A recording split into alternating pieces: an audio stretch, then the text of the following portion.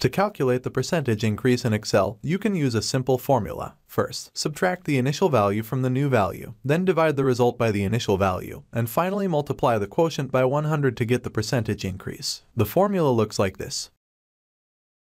The result would be 50%, which represents the percentage increase from the initial value of 100 to the new value of 150.